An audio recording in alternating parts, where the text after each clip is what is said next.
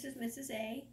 Today I'm going to read you a middle school short story, but it's about kindergarten, so I hope you like it. It's called Charles by Shirley Jackson. The day my son Lori started kindergarten, he gave up his little boy clothes. He started wearing blue jeans with a belt. I watched him go off that first morning with the older girl next door. He looked as though he were going off to a fight. He came home that same way at lunchtime. "Isn't anybody here?" he yelled. At the table, he knocked over his little sister's milk. "How was school today?" I asked. "Did you learn anything?" "I didn't learn nothing," he said. "Anything," I said. "Didn't learn anything." "But the teacher spanked a boy," Lori said, "for being fresh." "What did he do?" I asked. "Who was it?" Lori thought. "It was Charles," he said. "The teacher spanked him and made him stand in the corner.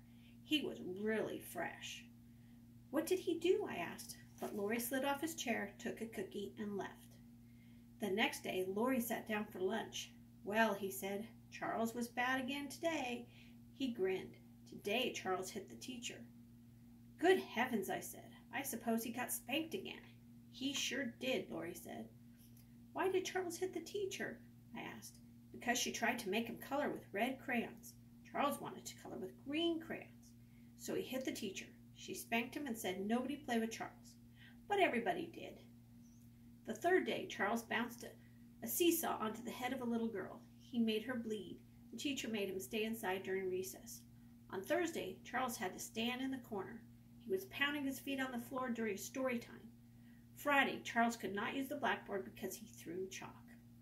On Saturday, I talked to my husband about it. "Do you think kindergarten is too disturbing for Lori?" I asked him. "This Charles boy sounds like a bad influence." "You'll be all right," my husband said.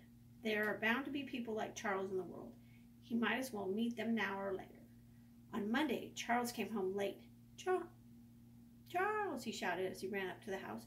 Charles was bad again. I let him in and helped him take off his coat. "You know what Charles did?" he said. "Charles yelled so much that the teacher came in from first grade. She said our teacher had to keep Charles quiet, and so Charles had to stay after school, and so all the children stayed to watch him." "What did he do?" I asked. "He just sat there," Lori said, noticing his father. "Hi, Pop, you old dust mop. What does this Charles look like?" my husband asked. "What's his last name?" "He's bigger than me," Lori said, "and he doesn't wear a jacket." I could hardly wait for the first parent-teachers meeting. I wanted very much to meet Charles' mother. The meeting was still a week away.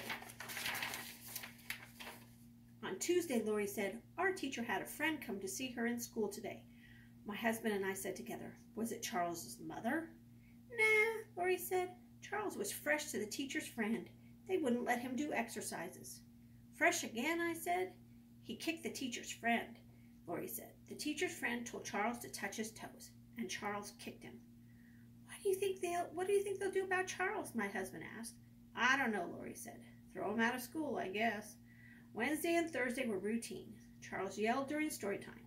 He hit a boy in the stomach and made him cry. On Friday, Charles stayed after school again. All the other children stayed to watch him. On Monday of the third week, Lori came home with another report. "Do you know what Charles did today?" he said. "He told a girl to say a word, and she said it. The teacher washed her mouth out with soap, and Charles laughed." "What word?" his father asked. "It's so bad, I'll have to whisper it to you," Lori said. He whispered into my husband's ear. "Charles told the little girl to say that?" he said, his eyes widening. "She said it twice," Lori said. "Charles told her to say it twice." "What happened to Charles?" my husband asked. "Nothing," Lori said. "He was passing out the crayons." The next day, Charles said the evil word himself 3 or 4 times. He got his mouth washed out with soap each time. He also threw chalk. My husband came to the door that night as I was leaving for the parent-teachers meeting. "Invite her over after the meeting," he said. "I want to get a look at the mother of that kid." "I hope she's there," I said. "She'll be there," my husband said. "How could they hold a parent-teachers meeting without Charles's mother?" At the meeting, I looked over the faces of all the other mothers. None of them looked unhappy enough to be the mother of Charles. No one stood up and apologized for the way her son had been acting. No one mentioned Charles. After the meeting, I found Lori's teacher. "I've been wanting to meet you," I said. "I'm Lori's mother." "Oh, yes," she said. were all so interested in Lori. He certainly likes kindergarten, I said. He talks about it all the time. He's had some trouble getting used to school, she said, but I think he'll be all right. Lori usually fits in quickly, I said. I suppose his trouble might be from Charles's influence. Charles, the teacher said. Yes, I said, laughing.